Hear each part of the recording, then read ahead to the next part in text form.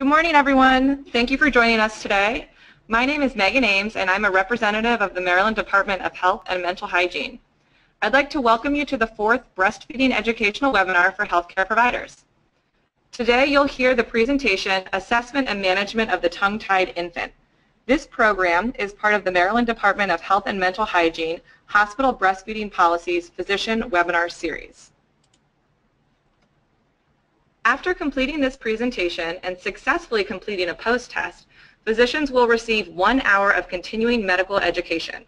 This CME will be available through June 2019. DHMH thanks LifeBridge Health and Dr. Dana Silver for partnering with us to make this possible. Per DHMH policy, we remind our listening audience of the recommended steps to reduce contracting the Zika virus, which can cause serious birth defects. Citizens are advised to avoid mosquito bites, use insect repellent, and empty containers of standing water.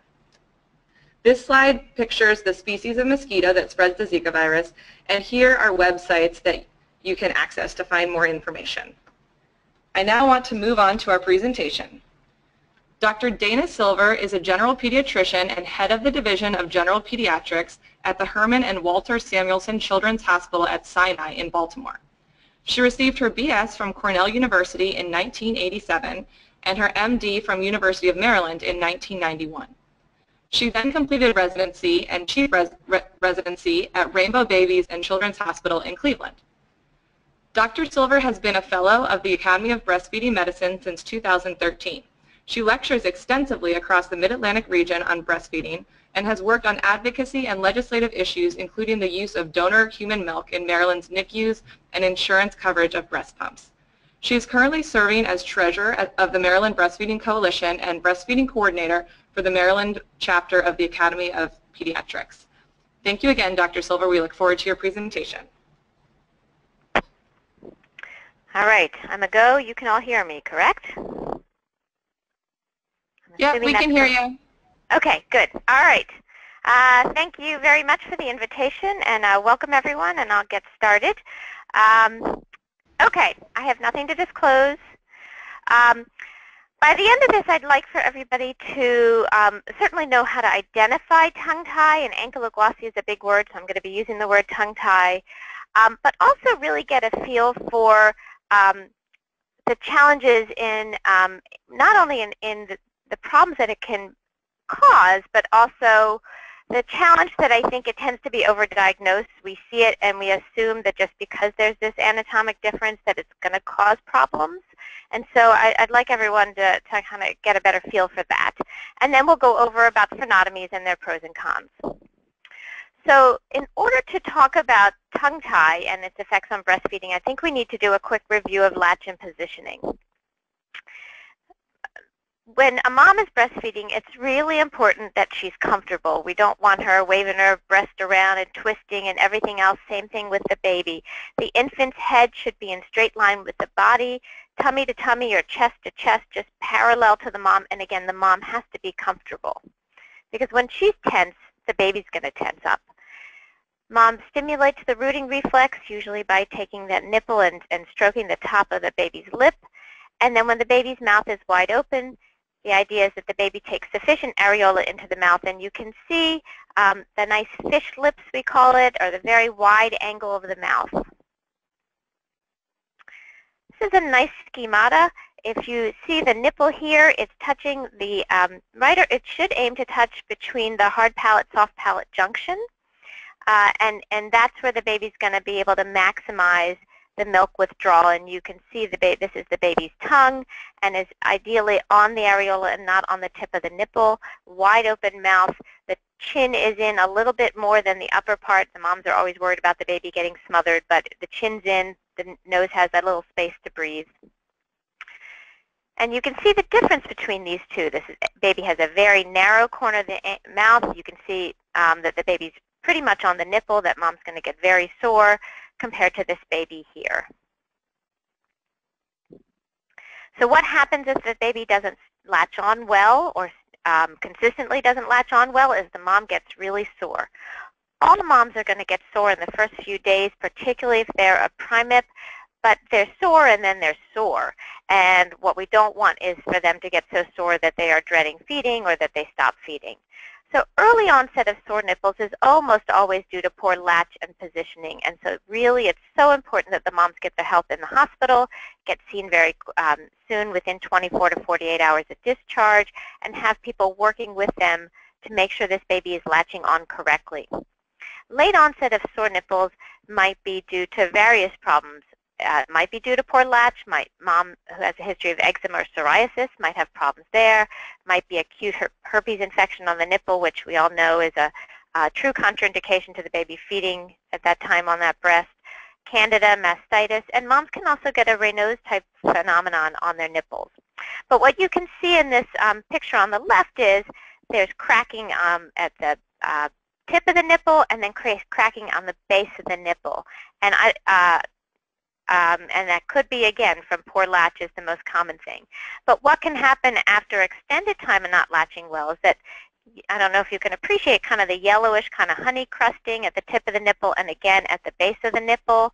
And this may be due to a bacterial infection, candida, etc. So what do you do with sore nipples? You fix the latch, and that's the most important thing.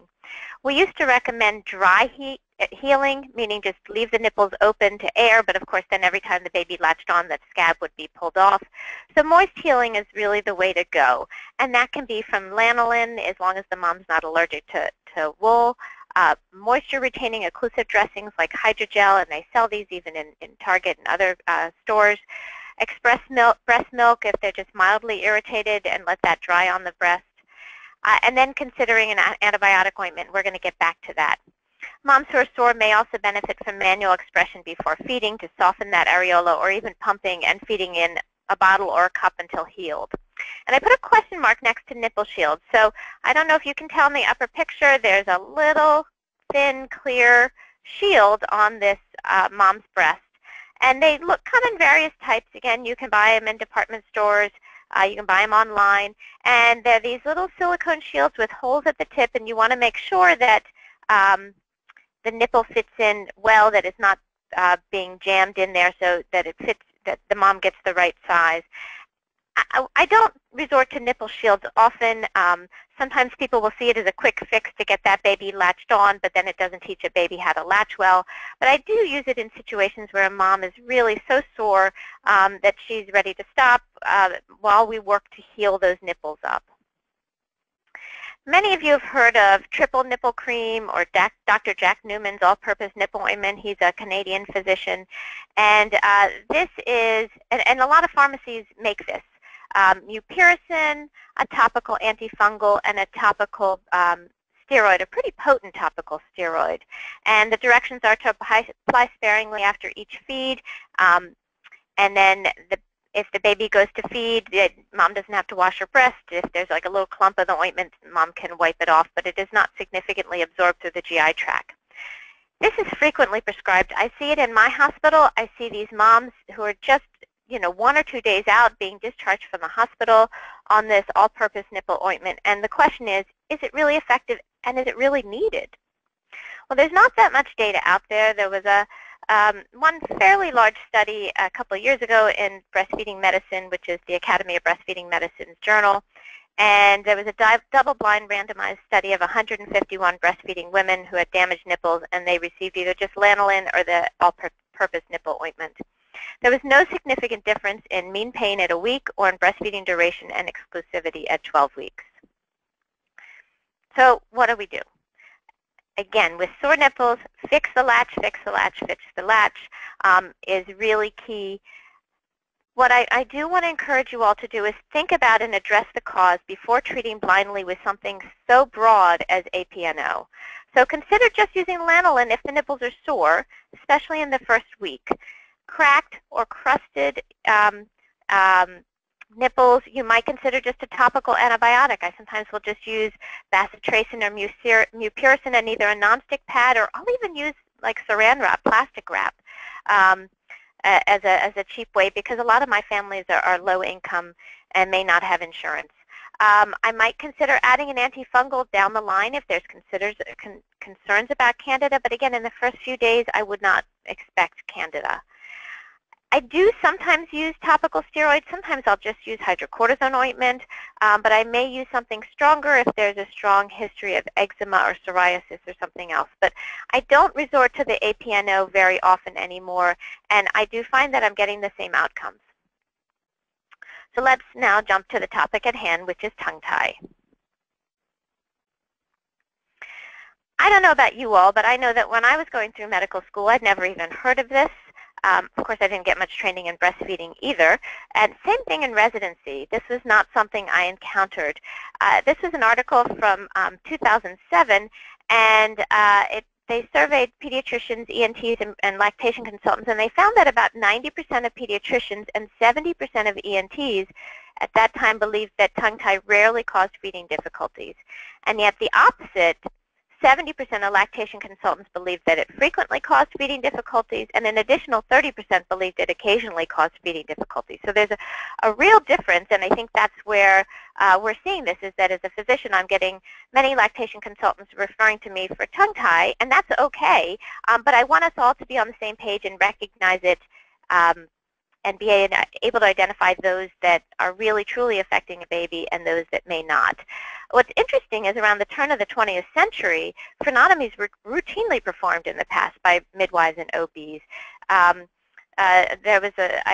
read that midwives often had their pinky fingernail grown long so that they could just kind of slice that little membrane when the baby was born, but certainly we can do it better nowadays.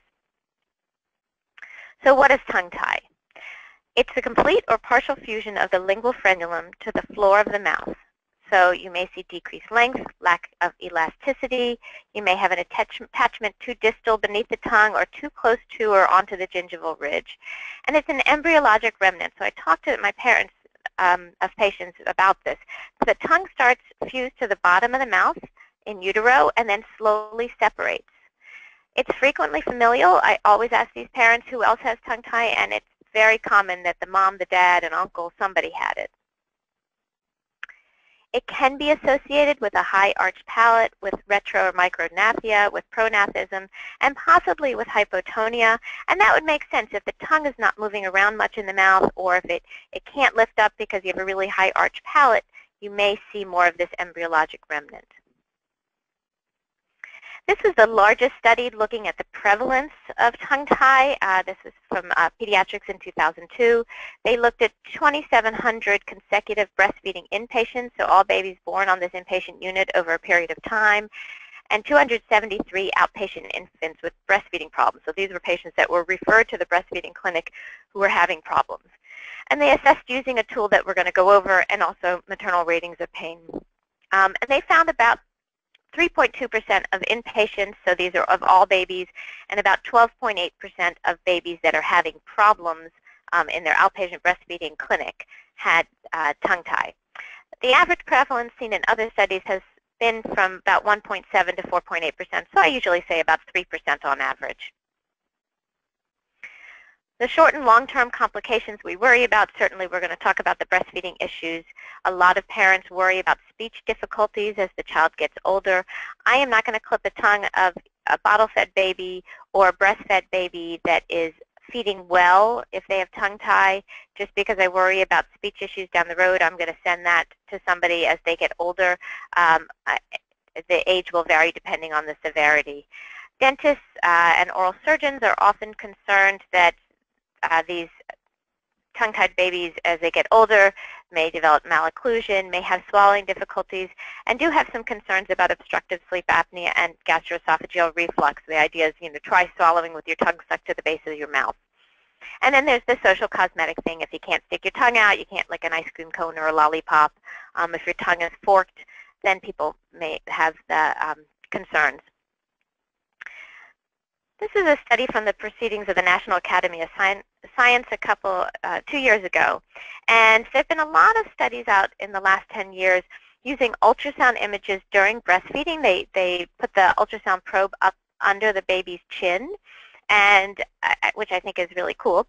So in a normal breastfeeding baby, what they find is the anterior tongue is wedged between the nipple areolar complex and the lower lip, and it moves as a rigid body with the cycling motion of the mandible. And it also moves, that tongue moves a bit anteriorly outside of the mouth as the mouth opens. So this may be part of the issue. If the tongue is tied and it can't stick out, that may be one of the issues. And then during nursing, the posterior tongue undulates like peristaltic waves to push that milk back to swallow. And again, if you can't lift the posterior tongue, that may be an issue. There were previous ultrasound studies by Geddes, this one was from 2008, that showed that during successful breastfeeding you do not get much distortion of the nipple. A lot of these babies that are not latching on well, you'll find when they come off that the nipple is very distorted, flattened, that sort of thing. And that certainly for successful breastfeeding you need to generate a vacuum to draw the milk out via negative pressure.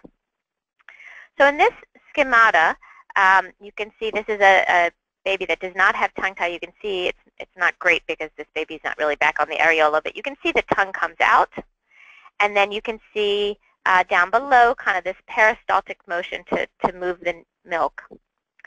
In this baby, there's the tongue cannot come out. So again, they're just chomping on the nipple. And then if you have some posterior component, then they may not be able to do that posterior, that peristaltic motion. There are some babies where you stick your finger in and you just feel almost like them chomping instead of that nice peristaltic wave. There's a couple of different classifications of tongue tie, and this is the one that's seen the most commonly. So a type 1 is the classic heart shape of the tongue. That baby can't lift it. The attachment of the frenulum is to the tip of the tongue, and then on terms of its attachment to the alveolar, it's usually in front of the alveolar ridge in the lower lip sulcus. A type 2 is a little bit behind the tip of the tongue, and the frenulum on the bottom attaches on or just behind the alveolar ridge. And types 1 and 2 make up about 70 to 75% of most of the tongue ties we see. Types 3 and 4 are a little harder to identify, and type 3 is the attachment to the middle of the tongue and the middle of the floor of the mouth. It's usually tighter and less elastic, and type 4 is again to the base of the tongue. It's often thick and shiny and very inelastic, and these are where there's a lot of controversy, especially type 4s. I'll often have babies refer to me feeling that there may be a posterior tongue tie component, and we're going to talk a little bit more how to identify them.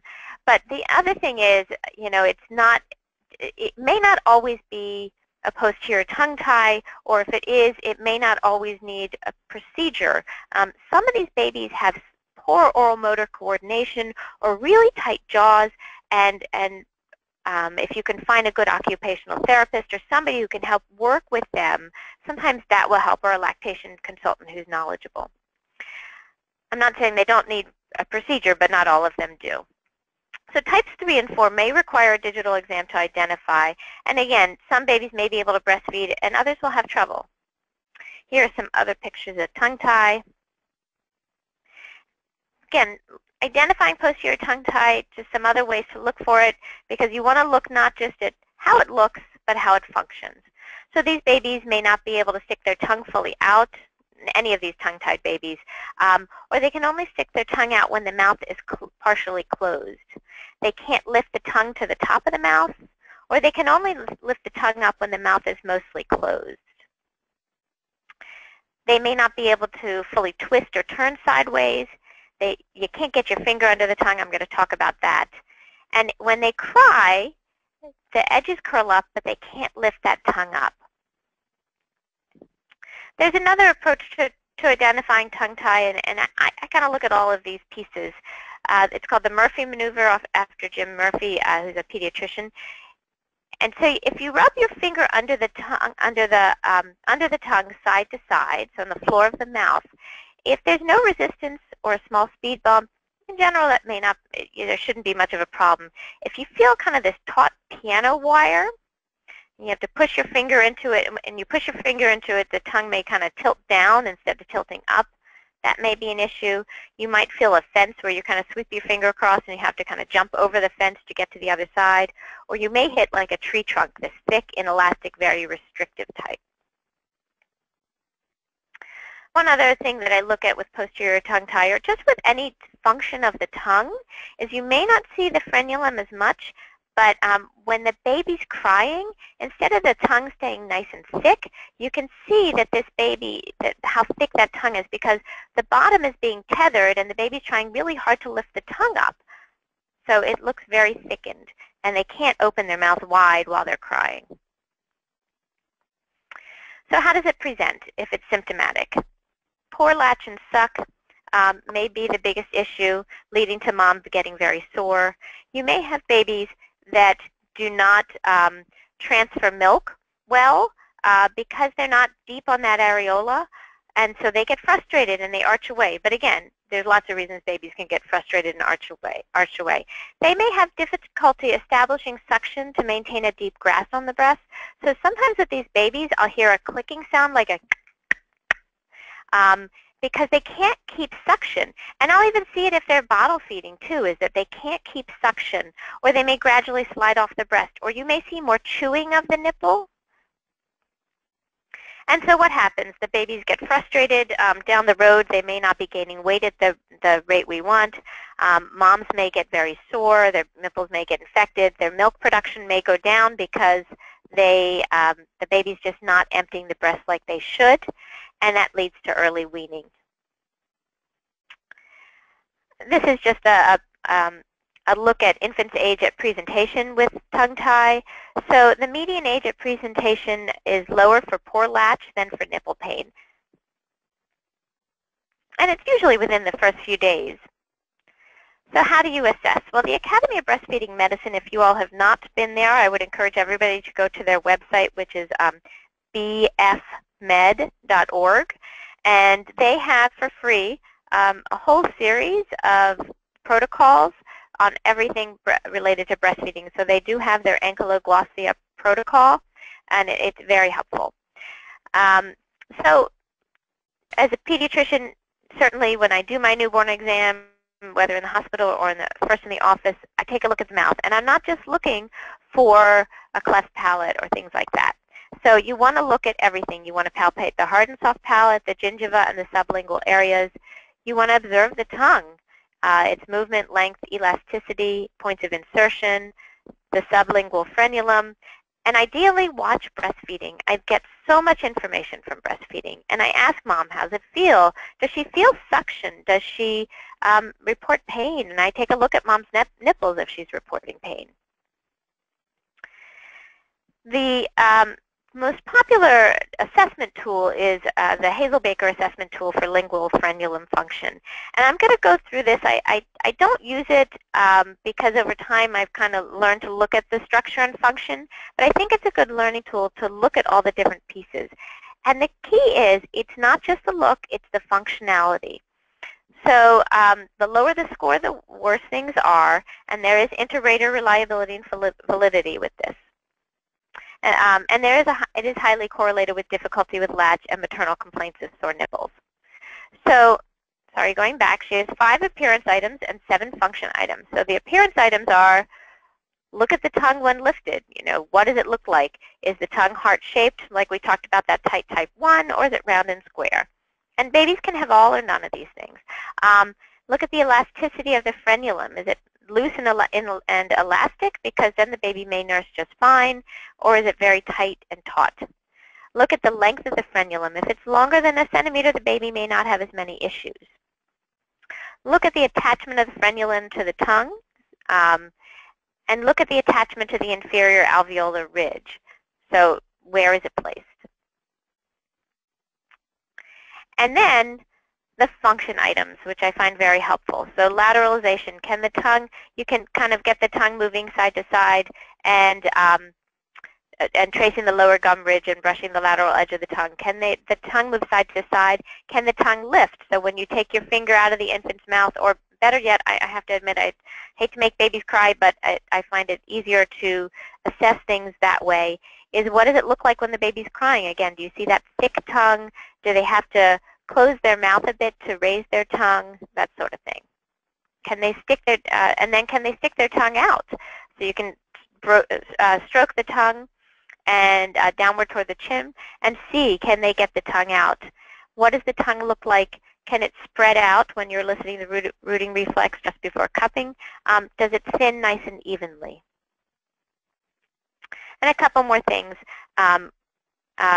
Measure the degree to which the tongue hugs the fingers the infant sucks on it. So can they get a good cupping around the finger?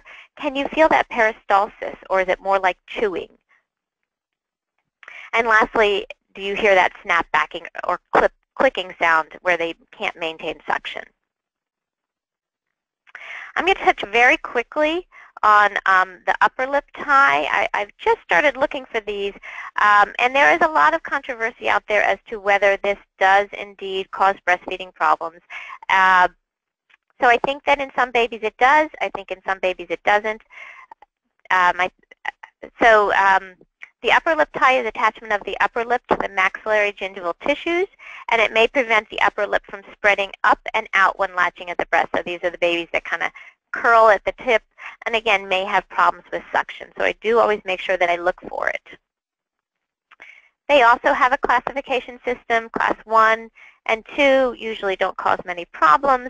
Class 3 and 4, the frenulum inserts in the attached gingiva right between where the central incisors are going to erupt. That can certainly contribute to the large gap between the teeth. And class 4 is where it kind of wraps around over the dental ridge, and that can severely inhibit the flanging of the lip and the baby's latch.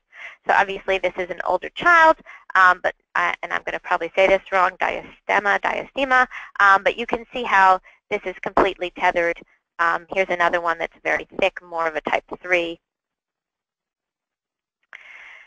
And so what are the issues? This is from Dr. Robert Marcus, who is a dentist in our area and does a lot of these procedures. Certainly it can contribute to painful latch, baby popping off during nursing, that upper lip curling underneath. With some of these moms, I find just practice and just having her learn to pull that upper lip out may be sufficient. And some need correction. The concern as they get older is it limits access to the upper teeth for cleaning and contributes to dental caries and dental alignment issues. So here's just some examples from Dr. Marcus.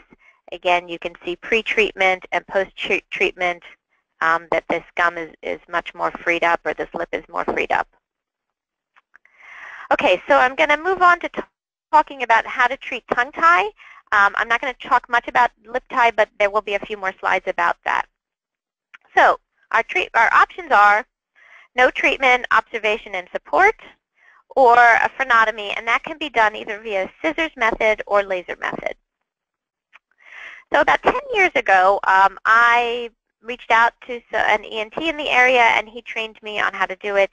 The way he trained me is actually a little different than what I do now, but I will say it is a very simple procedure. I think the hardest thing is deciding, is deciding whether or not it needs to be done. So what do you need for the procedure? Well, you need iris scissors, or I will use blunt tip Metzenbaum scissors, but something with a short, that are short. And then you need this thing called a grooved retractor. And the groove retractor goes up under the tongue and helps lift it up. It's a very inexpensive tool. This is not a sterile procedure, but you do obviously need clean gloves, you need gauze, some gelatin foam in case of prolonged bleeding, which I very, very, very rarely use, and then a good light source, because obviously you need to be able to see. Parents need to be counseled about the risks and benefits and alternatives. And the risks are bleeding, swelling. Infection is very unusual because these are, the mouth has lots of good antibacterial enzymes, but I always say that. And then the risk of scarring or readhesion, and so we'll talk about that in a second. And counseling should always include a discussion of the possibility that the clinical breastfeeding problem will not necessarily improve, especially if it's been going on for a while. Many infants will have to relearn how to feed properly with the help of a lactation consultant or occupational therapist. Anesthesia, analgesia, the frenulum itself is almost devoid of sensory innervation, and unlike the rest of the mouth, this is an embryologic remnant, and there is not many blood vessels there, so it does not tend to bleed a lot. I'm not being cavalier about that. In general, infants less than 4 months can usually tolerate the procedure without local anesthesia. What I use is a pacifier dipped in Sweeties, which is the sugary solution they use during circumcisions as well. So I have them suck on the Sweeties before and after the procedure. Some people will use topical benzocaine gel or viscous lidocaine or something. You don't want to overly numb the mouth because we want the baby to go to the breast right after. And certainly older babies may need other things. In my office, I don't do babies older than about 6 to 8 weeks. Certainly other people do older children, and there are ENTs and dentists who do older children. The infant is placed on the exam table or in mother's lap. Some people do it kind of knee to knee with the provider. Some people do it sitting next to the provider. I do it up on a table just because I get better lighting that way. You can have the infant swaddled. I don't use a papoose immobilizer. I have an assistant hold the baby's elbows against the ears. It just keeps the arms out of the way, and they use 2 fingers to help stabilize the chin. So you use this grooved retractor to go up. Here's the tongue. Here's the bottom of the mouth. And so I slide the grooved retractor in, and then I lift up. And what that does is give me a good visualization, and it also creates some hemostasis because it's nice and taut. So, and then you use the scissors, and you cut down kind of around the middle, a little bit closer to the floor of the mouth. Oops, let me go back here. And you snip. And so I make some snips. I reposition the grooved retractor, lifting up again, and I make some more snips. And sometimes it's just a thin membrane at the front. Usually there's something a little bit thicker past that. You obviously want to avoid the sublingual mucosa, the salivary ducts. So what happens is that I cut the thin membrane, and often there's a little bit of a thicker one behind that. And when you make a little cut there, you'll see a little diamond shape form. And then I use my fingers, and I was taught this by Dr. Marcus, and I just use my fingers and I spread that widely. That prevents me from cutting too far back. So if you wanted to classify what types I do, I usually will do kind of a class 1, 2, but often kind of slightly class 3. Again, that thicker membrane towards the back. It opens up very nicely once you kind of cut that first thick tissue, and you can just spread it widely. It's hard to tell. There's some other pictures, but there's a little bit of a diamond shape here. The bleeding is usually minimal. I put some pressure with a 2x2 gauze, and usually stops within just a couple of minutes. If it persists, you can use gel foam and remove that after the bleeding stops. And then I take the baby and return them right to mom to be put to the breast, because when they're nursing, pressure is going to further tampen out any other bleeding. And a lot of these moms really anecdotally will say, oh my God, that's a completely different feeling. They'll say, I feel the suction, the pain is less. Not always, but it really can make an immediate difference in how the baby nurses. There are exercises that I instruct moms to do with their babies after, and usually starting the next day, stroking the base of the tongue to the tip, to help maintain separation of the edges of the surgical site, and also to help the baby learn to extend the tongue, especially if the baby is older. As these are healing, just like as a circumcision heals, you'll get this yellowish fibrinous exudate on the mucosal surface of the tip of the penis. You may see that under the surface of the tongue, and I warn the parents as well. And that goes away within about a week. Just a few comments about the laser technique. I don't do that. It vaporizes the tissue. They are certainly a little, well, according to others, there are more precise bactericidal, reduced post-op pain, swelling, and bleeding. I don't have enough personal experience to know about that.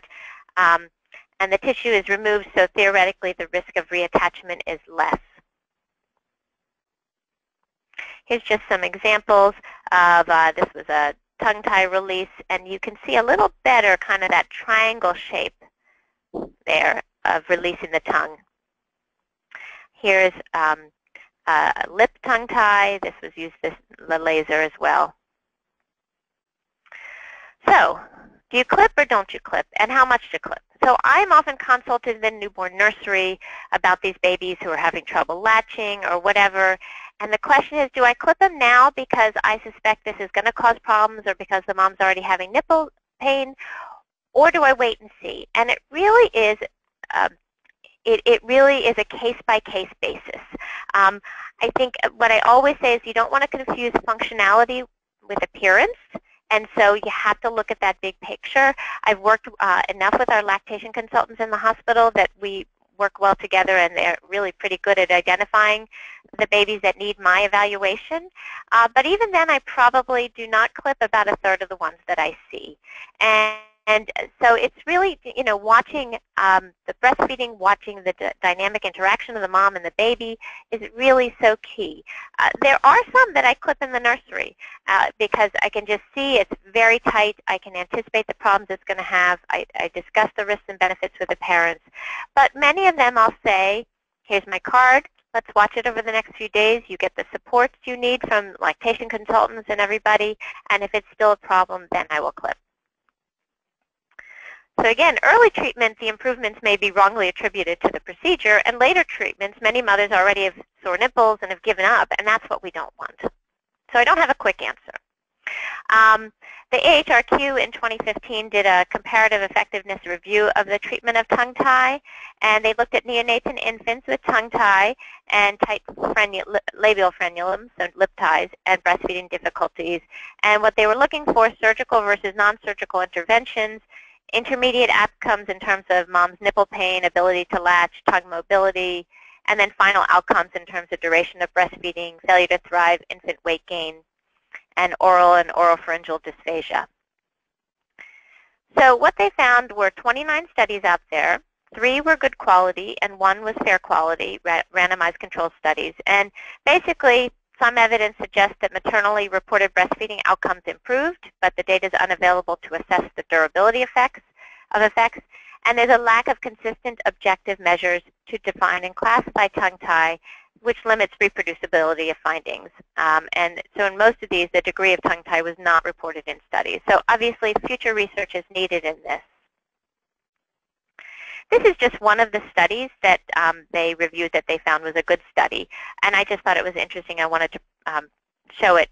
So it was a small study. They looked at just 25 infants with tongue tie. Again, they did not identify the type of tongue tie, and they were randomly assigned to frenotomy, and then they went back to breastfeeding. The mom nursed them, and then they had a sham procedure where they took the baby out of the room and pretended to do something and brought the baby back in, and mom breastfed.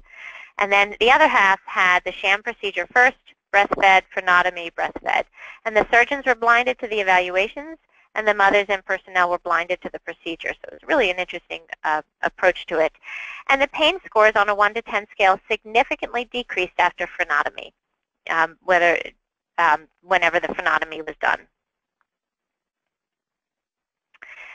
And one other ultrasound study from Getty's in 2009, and these are babies who had identified tongue tie and were successfully breastfeeding.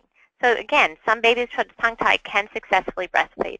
So they looked at that submental ultrasound of 5 successfully breastfeeding tongue-tied infants, and 3, did have weak vacuums, 2 had compression of the nipple, 1 at the tip and 1 at the base, and yet all were able to extract sufficient milk. So we know that it's this, again, dynamic interaction between maternal breast and nipple and aspects of the tongue's movement that affects breastfeeding success in these babies. And so if we don't have to do a procedure and we can work with them to adjust how they're nursing, or moms can figure it out. A mom who has a very flat nipple may have more problem with a baby who can't move their tongue than maybe a mom who has a larger nipple. A mom who has breastfed before may have, or has a large milk supply, may breastfeed a lot more successfully. You really have to look at that dynamic interaction. So in wrapping up, so my key takeaway points is that tongue tie is the cause of some, but not all causes of breastfeeding problems. And assessing the tongue tie's impact requires a thorough assessment of breastfeeding and milk transfer, not just latch and not just looking at the oral cavity. You want to consider supportive interventions prior to surgery, and you want to consider just maybe even clipping just the anterior part, and then maybe considering the posterior part later. However, that said, frenotomy is a simple, low-risk procedure, relatively low risk. Nothing's without risk, but it is minor bleeding. It's a quick and simple procedure that can be performed by trained individuals, including you. You can certainly get trained. So what's needed? Well, we certainly need a uniform definition and grading of ankylosing. We need better research on the effects of timing of frenotomies and on success and duration of breastfeeding, and we need research on non-surgical interventions, whether that's, again, occupational therapy or massage or whatever. We do need some research on that. And then here are my references. All right, I'll open it up to questions. Thank you so much, Dr. Silver. That was an incredibly comprehensive presentation. And if there are questions at this time, we would open the floor to our participants. Dr. Dana, I have 2 questions that I've assigned to you. Okay, so let's see. Oh, well, the first question is where we'll be getting a copy of the presentation. So that's, you all need to answer. I can address that. We will be posting recordings of this and the other 5 presentations on the Maryland Department of Health and Mental Hygiene website, and I'll actually be sending a link out to all of the attendees with that link, as well as instructions as to how to take the post test and apply for the CME credits. Great, and the other question is about receiving a certificate, so I think it's the same idea. Yep, and we'll be following up with folks that complete the post test with additional information about that. So more to come. Any other questions? I don't have any more right now. We can wait a minute. While people are maybe typing or putting in questions, again, I wanted to bring up about the Academy of Breastfeeding Medicine. So they have, besides the protocols that that I mentioned about tongue tie, they have sample hospital breastfeeding protocols. They have protocols for hypoglycemia and breastfeeding with surgery or you name it, they pretty much have it. Breastfeeding in low milk supply, etc. And they're constantly updating those. So I do encourage everyone, if they haven't already explored that website and the protocols, they can be very, very useful. I use them all the time. Dr. Silver, this is Amy Resnick. Another question for you. Do you feel that looking for tongue tie and evaluating for it should be standard evaluation for every breastfed baby, or do you feel that people should evaluate and assess for it only after they're seeing difficulties or issues such as infants not staying on the breast or infants who are, mothers who are having a soreness? It's a good question. You know, the problem is it's often a self-fulfilling prophecy, and I see that a lot in moms and newborns, is that they're anxious and they want it to succeed, and so they hear some well-meaning physician, nurse, lactation consultant saying, oh, there may be a bit of a tongue tie, and then they just glom onto that as the cause of every problem. So you know, while I think that we as physicians should look for it, I think we have to couch what we say to families of, you know, this probably will not be a problem, you know, or whatever, but it is something we will watch, because again, I don't want the parents to assume that this is the problem with the baby. So I think everybody, you know, I think every baby needs an assessment of the oral cavity, but I think we have to watch how we say things to families, that unless there's problems, I don't want them to worry.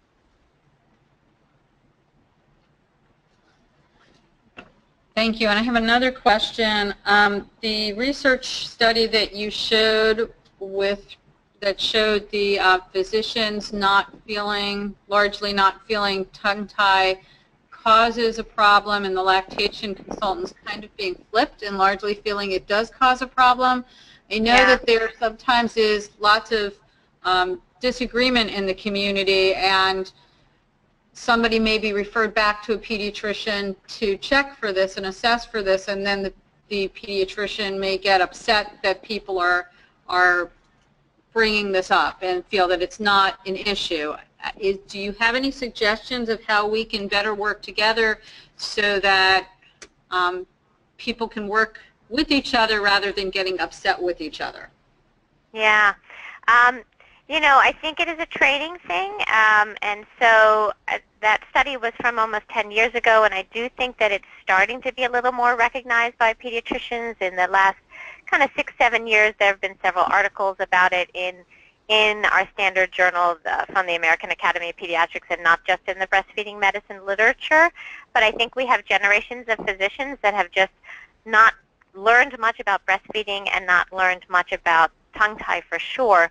So it's going to take some time, and I think that also that the training that lactation consultants get about tongue tie may not be as detailed as I would like it to be, because again, I think that sometimes we look at it and we say, oh, look, we see it, but it's not always the cause of what's going on. So I think there needs to be education on both sides, absolutely.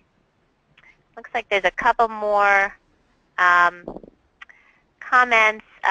Carolina Pimenta mentioned, I wanted to share, there are other palliative treatments for sore nipples, and I'm sorry, I'm just looking, hold on.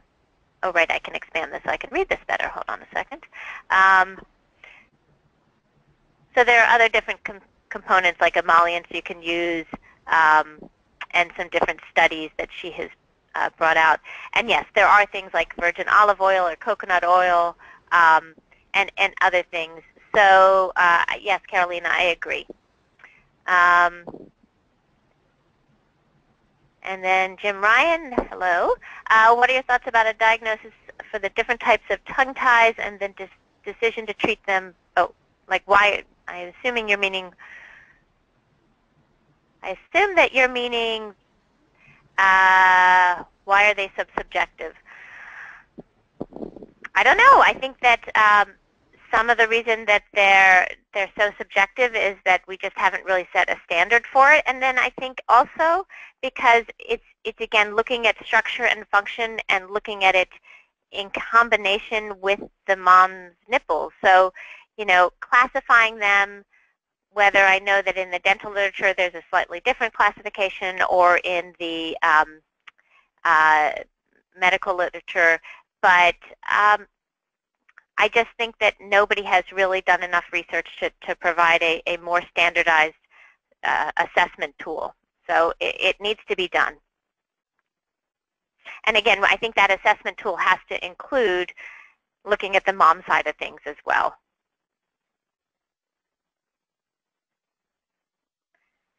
Any other questions? Well, thank you so much, Dr. Silver. This was an incredible presentation, which was hopefully helpful to many of the practitioners that were attending. And a reminder, this will also be made available via recording on our website. And thanks for all of you that joined us today, and I hope that you view some of our other presentations too. We have a wonderful day. Questions. Oh, we have a few more questions. Yes. Never mind. Hold on. I don't see them. Oh, wait, there they are. Okay, hold on a second. Just another comment about the importance of physicians working with lactation consultants as a team, and I couldn't agree more. I think that was a duplicate. Yeah, they're both saying the same thing. And referring to the lactation consultant if the mother-baby have any breastfeeding issues, absolutely. I think that every physician should have lactation consultants they can refer to, if not lactation consultants in their office. That teamwork is so important for support of these moms. Any additional questions? No more questions at this time. Thank you so much. Well, thank you again, Dr. Silver, and thanks to all of our attendees, and I hope you all enjoy the rest of your day.